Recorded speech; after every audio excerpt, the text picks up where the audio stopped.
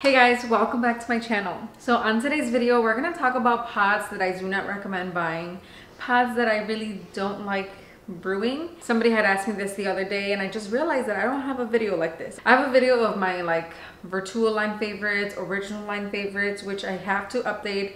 I will update those pretty soon too, but today we're just going to talk about pods that are just not it for me. And keep in mind that this is for me. So if you are somebody that does enjoy the pod, that's awesome, that's great. I'm not bad mouthing your taste. It's just something that they're just pods that I don't personally enjoy brewing. So with that in mind, let's get started with this video. Naturally, I don't have a lot of them with me. I have a few, but if I have some other ones in mind, I'm gonna have to go online and just kind of show you what they look like. First one is gonna surprise, I think, my OG followers, because I used to talk about this one a lot and how I do like it. I do enjoy it sometimes. This one, before I continue talking, this one is Hazelino. It's okay, but it's not my favorite. This one, if for some reason they would make it in espresso form, I think I would enjoy it a lot better. I think right now, just my point where I am in life, being pregnant, I haven't really been enjoying a big cup of coffee. I've been leaning towards lattes and cappuccinos, iced lattes and all of that. And so these bigger pots just really haven't cut it. Sometimes I feel like, depending on the batch, it doesn't quite taste right. Sometimes I get a real nice hazelnut flavor, and then other times I feel like it's not it. I actually haven't bought it in a long time. These I have like 2 or 3 left, and I don't see myself repurchasing these. I feel like Nespresso has, even like the bigger pods, better options out there where you can just add your favorite hazelnut syrup or creamer and it'll be a ton better than these things. Which reminds me, I want to share with you guys, hold on. This one is from Monin. It's their French hazelnut. Like I said, if you like, for example, I do enjoy Melozio. That one with this syrup, golden, so delicious, so yummy. You could even pair this one with the vanilla custard, the big one, kind of like from the same line, but the vanilla one, even the caramel one. It's just, this one, I'm sure it'll help it.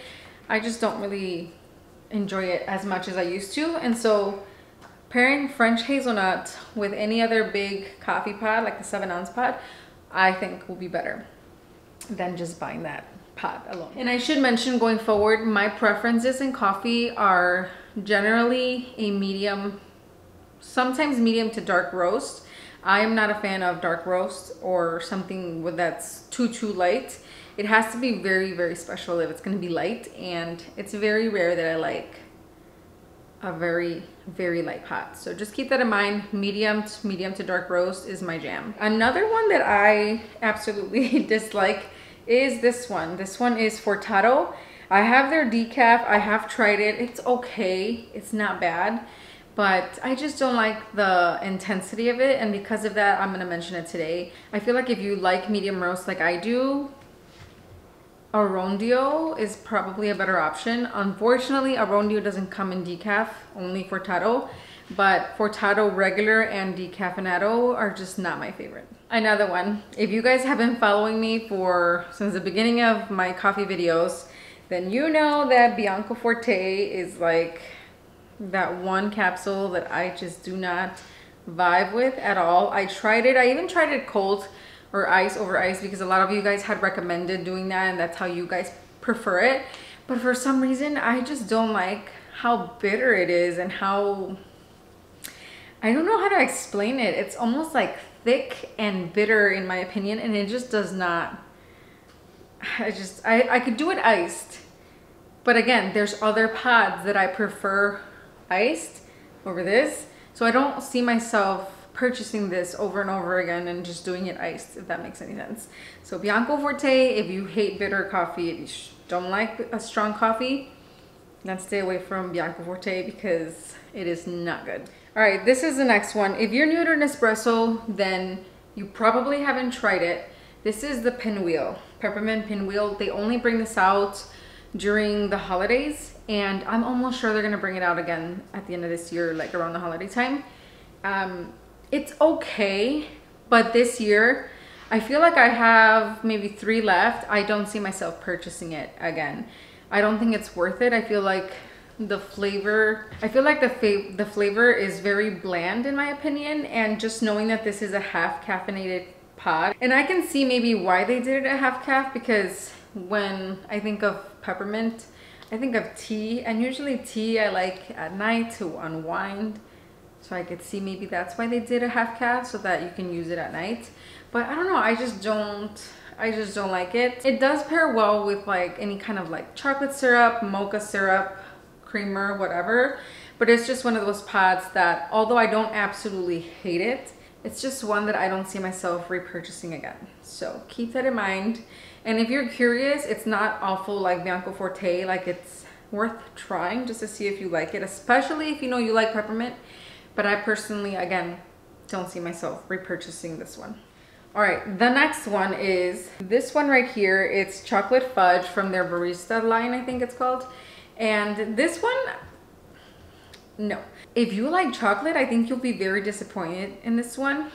Again, I would see myself, instead of doing this, just buying a bark of chocolate and then melting it within your coffee to get that rich coffee flavor, because this just tastes odd. It just has like a weird aftertaste, and I feel like even with syrup that's chocolate flavored, when you add this to it, the aftertaste is still there, and it's just not good.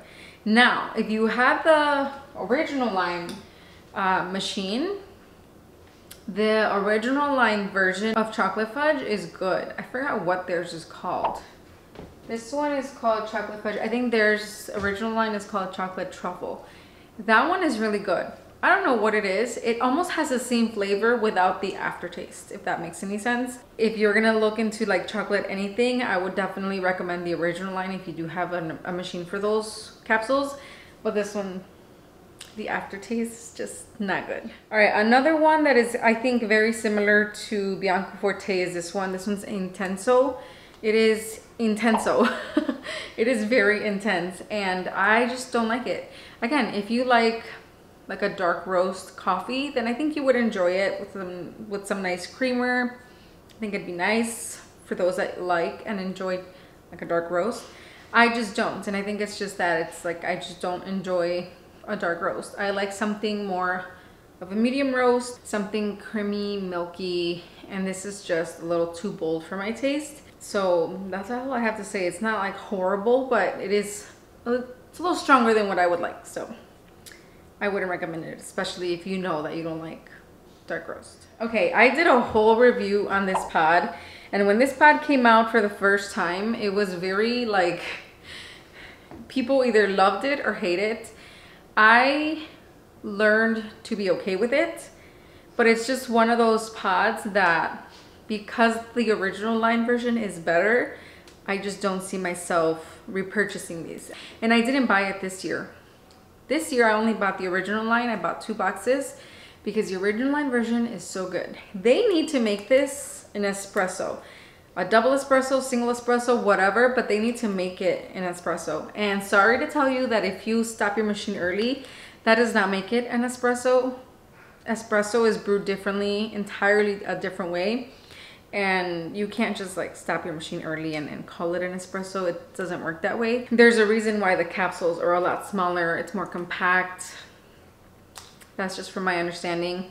I've tried it before and I still didn't like it as much as I liked the original line formula. It lacks coconut flavor. You could smell it as it's brewing, but it lacks the flavor once it's said and done. And then it's a bit too watery when you add ice to it, which is funny because it's supposed to be a over ice kind of capsule. If you have both machines, if you have original line, then I would recommend for sure doing original line and skipping this one. If it's already too late and you have this one at home, find the Chobani Flip Edition creamer. That's the only way that I was able to enjoy this one. And if you do have the hyper chiller, or just chill the coffee before adding it to ice, because once you add to ice and it's really hot, it really waters it down.